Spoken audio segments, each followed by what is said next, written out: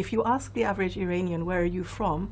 Or, you know, are you Iranian? They will say, oh yes, I'm from Tehran.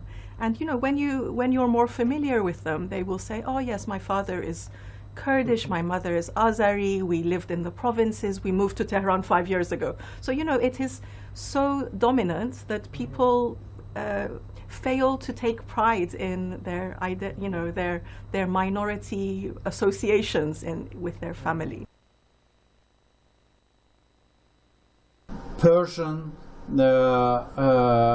inhabited areas in Tehran, in Isfahan, Kirman, Yazd, Shiraz, and other places. And all the peripheries, ethnic peripheries, are low development or less development regions in the country. Iran has many identities, but the primary identities historically have been the Persian identity on the one hand and the Shia identity on the other. And in a sense, the two were connected because Shia Islam was adopted in 1501 by the Safavid dynasty in relation to their rivalry with the Ottoman Empire. So during the time of the Shah, the glories of the Persian Empire was the central national identity in Iran. And after the 1979 revolution, it was Shia Islam, but not just any Shia Islam, but a very radical and intolerant interpretation of Shia Islam. And I think in terms of the politics of Iran, and certainly in terms of the human rights situation, it is perhaps the factor of ethnicity which is in a way more significant than that of religion. I mean, there is clearly religious discrimination against non-Shia Muslims. I mean, there aren't any Sunni mosques in Tehran, for example. But I think because the Muslim minority population is much smaller, I think the factor of ethnicity is perhaps seen by those in power as being more threatening.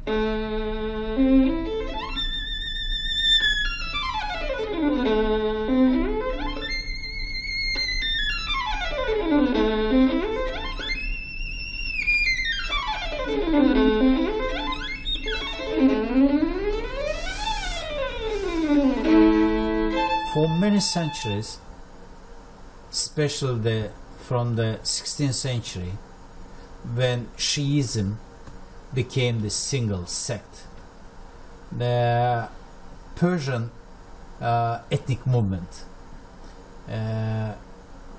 wanted to create the center of power and not be diffused inside the Sunni world, okay? And this policy is going on. لورستان وكردستان وعربستان وأذربيجان وخراسان كانت ممالك إيران المحروسة، زي شلون بنقول مصر المحروسة.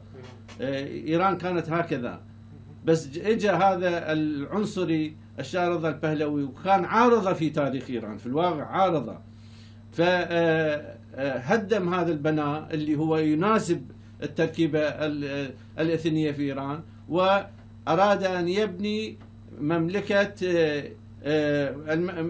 إيران الشاهنشاهية.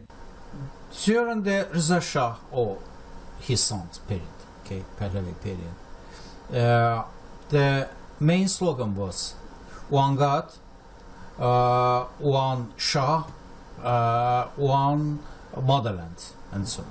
And of course, one single official language, culture, and so on. And they took the French model in the nation-state building process. And they said that who lives within Iran is considered as an Iranian.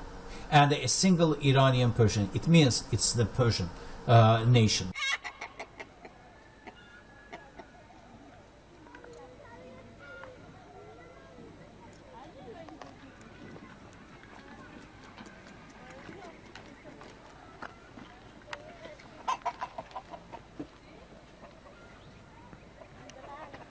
Well, the ethnic and religious diversity of Iran is often underestimated. In fact, over 40% of the population, I mean, there are not any recent population figures, so it's hard to be precise, but more than 40% of the population are not Persian. They consist of Arabs, Baluchis, Lur, Turkmen, Kurds, and also Azerbaijani Turks or Azeris. So very large, significant populations across Iran.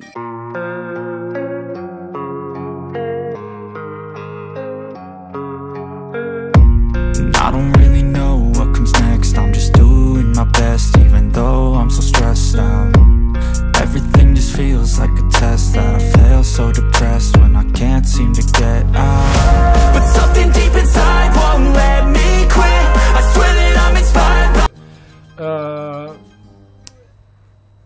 À l'époque, voilà, il y avait les Anglais et les Russes qui ont envahi l'Iran après la fin du système hitlérien. Donc le Shah d'Iran à l'époque s'est allié en fait à Hitler, et des départs de l'échec de Hitler en fait, on a envahi l'Iran. Donc la Russie a envahi le nord d'Iran, là où il y avait l'Azerbaïdjan et le Kurdistan iranien. Et donc il y avait un vide de pouvoir à l'époque. Donc les Kurdes et les Azerbaïdjans, ils ont profité pour créer son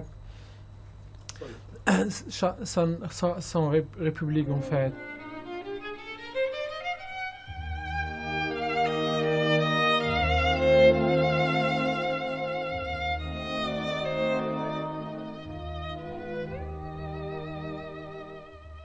For the last decades, we are witnessing many interesting slogans, new slogans.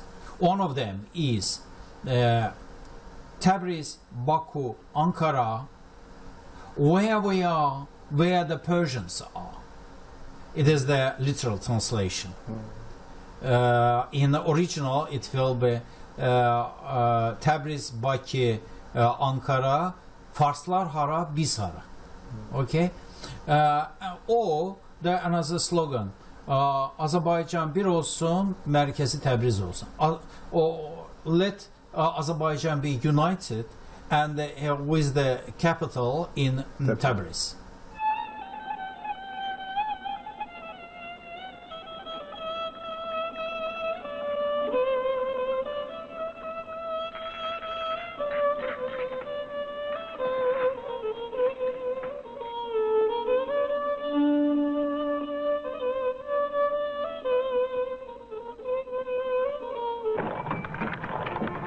أنا أتذكر في 1986 كان إحصاء عام في إيران ووزعوا التعاميم والرسائل وكذا.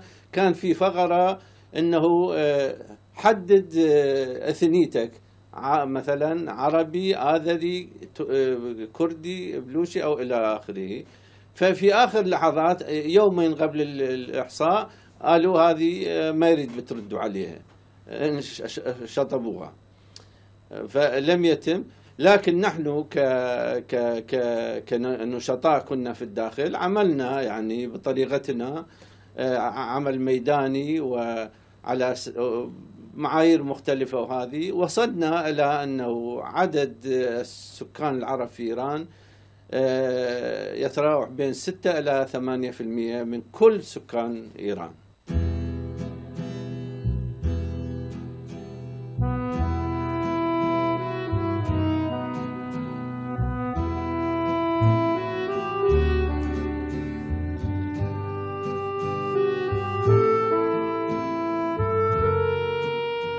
Il faut rappeler que le Kurdistan divisé, situé entre 4-5 pays, la majorité vivent en Turquie, puis en Iran, en Irak, en Syrie. Il y a aussi 400 000 Kurdes yézidis en Arménie. Il y a aussi une centaine de milliers de Kurdes en Géorgie. Mais en ce qui concerne l'Iran, il y a entre 8 et 12 millions de Kurdes. Les Kurdes sont propagés sur 4 provinces principalement, qui est Ilam, Kermanshah, Senna et Roumier. Il y a aussi 1 million Kurdes ou 1,5 million qui se trouvent à Khorasan, au nord d'Iran. Ils sont partis là-bas, ont été amenés là-bas il y a 5 siècles en arrière, quand à l'époque du Shah Abbas s'affairait pour s'abattre contre les Russes ou autres. Donc la majorité des Kurdes en Iran sont des musulmans sunnites, mais en même temps il y a aussi des musulmans kurdes chiites. Il y a aussi une minorité, surtout dans la province de Kermanshah, il y a beaucoup de Yarasan. Ahl-Haq sont des Kurdes qui ont une autre forme de culte ou de croyance. Et puis il y a aussi des Kurdes chrétiens,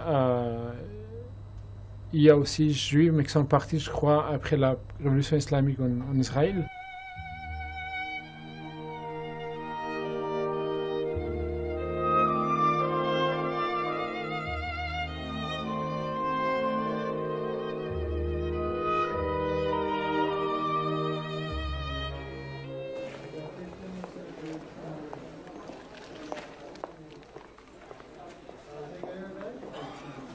You have said that Azerbaijanis or Turks in Iran comprise of the 40% of the population of all. And it's very interesting that you have said about this 40% because many people are using the official or semi-official sources and saying that the Turks in Iran are 16 from 16 to 24. Like the US sources show these figures. But you said 40%, and 40% of course is, to my mind, very interesting because a couple of years ago, being in Turkey, former Minister of Foreign Affairs, Harazi, said that 40% of the whole population of Iran speaks in Turkish.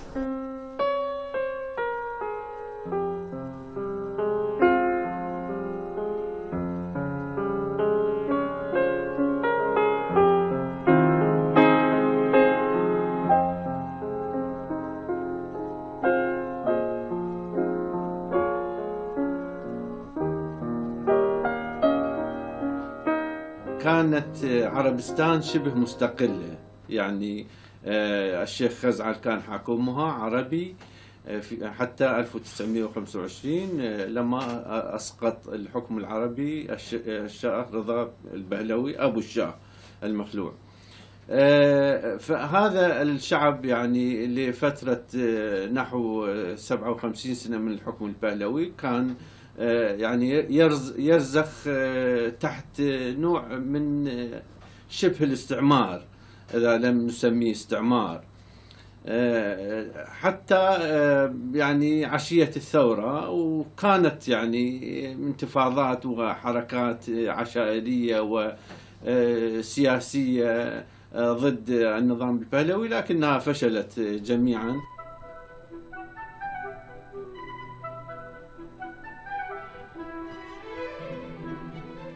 C'est à ce moment-là que, si vous voulez, les revendications du peuple iranien prennent une grande évolution. Et c'est à ce moment-là que malheureusement nous entrons dans cette phase de la révolution iranienne. Que le leadership de Khomeini aussi s'impose. Parce que à l'époque en Iran, personne n'était en mesure, par exemple, d'attaquer directement le Shah et surtout demander son départ du pays. On risquait la peine de mort.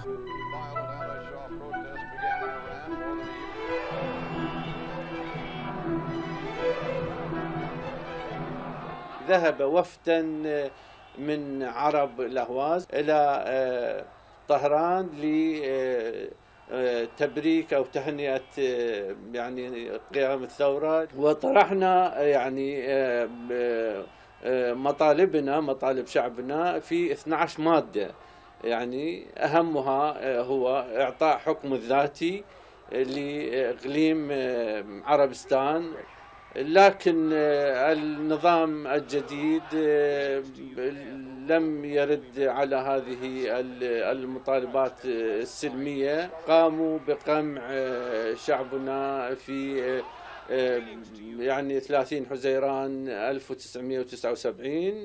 لم تمر على الثورة إلا حوالي 3 أو 4 أشهر، وقتلوا المئات وأعدموا العشرات وسجنوا الكثير من أبناء الشعب العربي في مدينة المحمرة.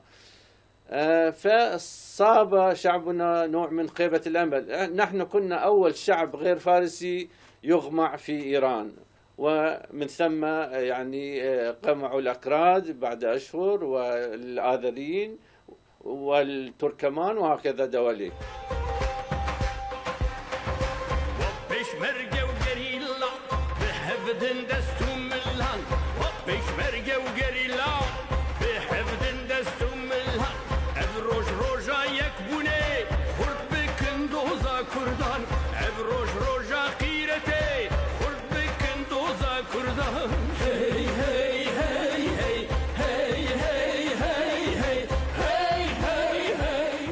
Puis il voit aussi les Kurdes comme un peu un mouvement qui revendique en fait leurs droits nationaux, leurs droits démocratiques. Il le voit comme aussi un incitateur à d'autres peuples iraniens, comme les Arabes d'Ahwaz, les Belouchis, les Azerbaïdjanais, les Turkmènes, de revendiquer leurs droits ethniques ou religieux ou droits démocratiques. Donc, Khamenei pense en fait que ces groupes ethniques sont des serpents, mais le Kurdistan c'est la tête de serpent. C'est un peu la manière il perçoit en fait le peuple kurde en Iran et les groupes ethniques. The interesting thing is that the experience of the minorities in Iran over the last 36 years, it has had one commonality, that none of them, the persons belonging to those minorities, have had some of their rights denied. Okay, so there's the common platform of some violations, but it has not been equal treatment. And the different groups, I've published about the differences that are made between ethnic and religious minorities. The constitutional provisions and the policies differ according to them. So first of all, we can't classify all minorities as one. And secondly, when any government points to, you know, a UN Secretary General that comes from a minority from Egypt, or a foreign minister at one time in Iraq that belongs to a religious minority, or, as you say, a supreme leader that comes from an ethnic background in Iran, we should be vigilant about that. So sometimes it is completely tokenism. One person has been brought up, but there is no evidence that the other persons belonging to that minority group have similar mobility or chances.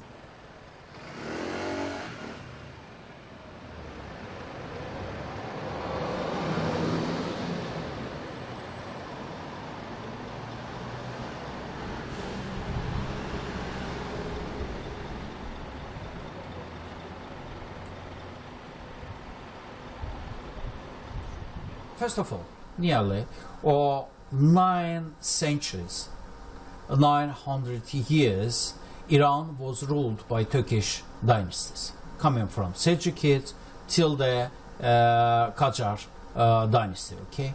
And then, even during the Reza Shah period, the Turks share more position rather than today. And today, Turks are lesser partners, very lesser partners in the power, and the main positions are taken by Persians. حاولوا أن يغيروا في حتى التركيب السكاني في بلوشستان في زمن الشاه والآن لتصبح الشيعة أكثر والسنة أقل في بلوشستان. في عربستان رغم أن العرب شيعة، لكن العداء العرقي والعداء التاريخي للعرب، تعرف في عداء تاريخي منذ الفتوحات الإسلامية والحركة الشعوبية إلى عصرنا هذا. يعني هذا في الواقع وطأتها ثقيلة، هذا العداء التاريخي يندمج مع العداء الجغرافي اللي الآن موجود. There has been what we call a ملي مذهبي ideology, which is a nationalist religious identity, which fuses the Persian identity with the Shiite identity. And we even saw President Ahmadinejad going to the great ruins of Persepolis outside of Shiraz, because he knows that among the young people today, it's the Persian identity which is more important than the Shiite identity. Even among the children of many of the clerical elites who were devout Shia, you see young people that are much more interested in girls and alcohol and going to a nightclub and having a good time.